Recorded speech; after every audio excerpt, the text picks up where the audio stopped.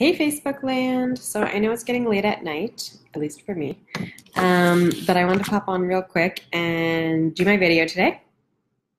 So today I thought I would talk about a little bit of rest and relaxation and oils. So I hear a lot of people say how they can't sleep at night or they have a hard time falling asleep, staying asleep. They can't turn their mind off, just 1,000 thoughts going a minute, all that type of stuff. And um, so there's a lot of oils that can really help with that. So depending on why you can't fall asleep or stay asleep would depend on what oil I would choose. But one oil that is good for a lot of people is lavender. If you like floral scents, it would be a good one to use.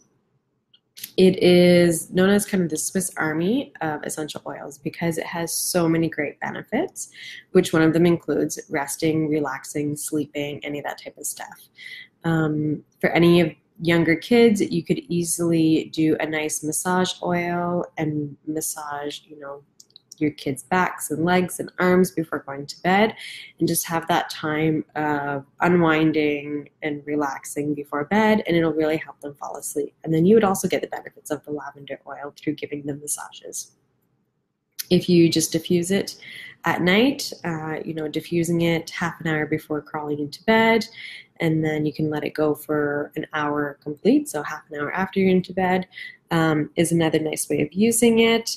Having it intermittent through the night also. I just wouldn't have it continuously going if it's either, because your body doesn't need that, but an intermittent would be a nice way of doing it. Having oils in your room at night is just very nice and calming and relaxing.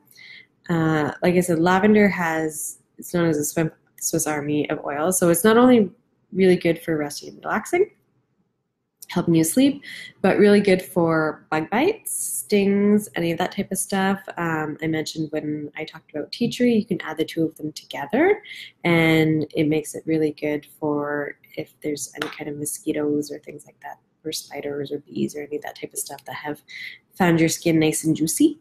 Also, if you have any kind of minor burns, really good to put that on your skin or wherever the burn is, applying it on.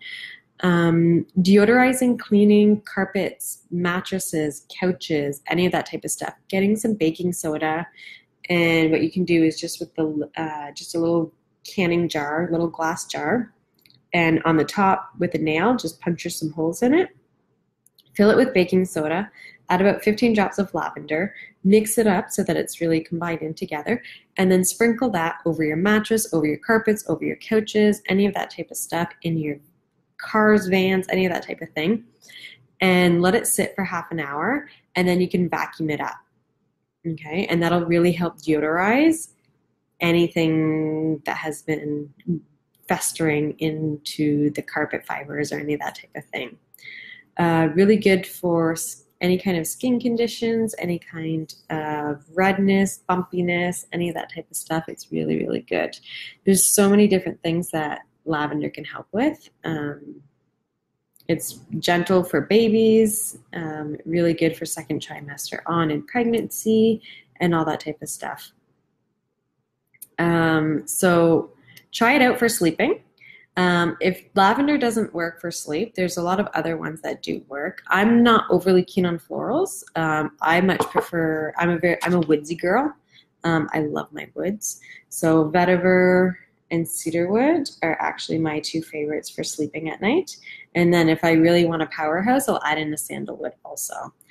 So 3 very strong base wood scents. Kind of just knock me right out. So those are my go-tos for sleep typically, but most people are not fans of sleeping in mulch because that's pretty much what it smells like.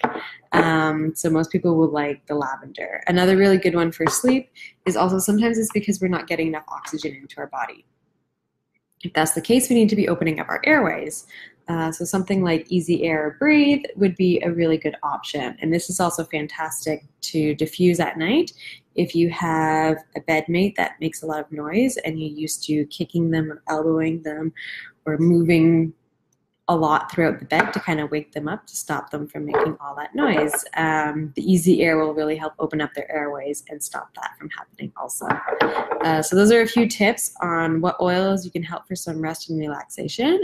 Now, there is also a lot of other things that you can use that aren't oils that you need to look at also. So don't think that oils are the only option. You need to be looking at your food. What are you eating? What are you doing just before bed? So watching the computer just before bed, doing videos is not always the best thing to be doing to get a relaxful night of sleep, because the blue light really stimulates our brain and we can't turn it off as easily.